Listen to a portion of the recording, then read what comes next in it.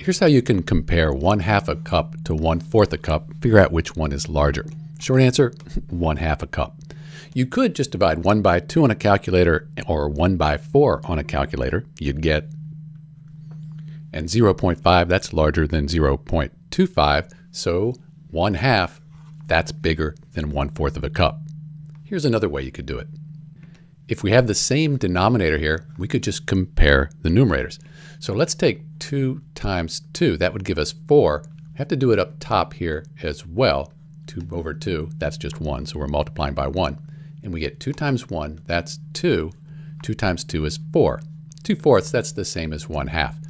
And then we have 1/4 over here, and you can see 2, that's greater than 1, so 2/4 is greater than 1/4.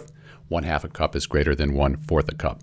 And it's 1/4 of a cup greater. 1/4 plus 1/4 would equal 1/2 cup. That's it. It's Dr. B. Thanks for watching.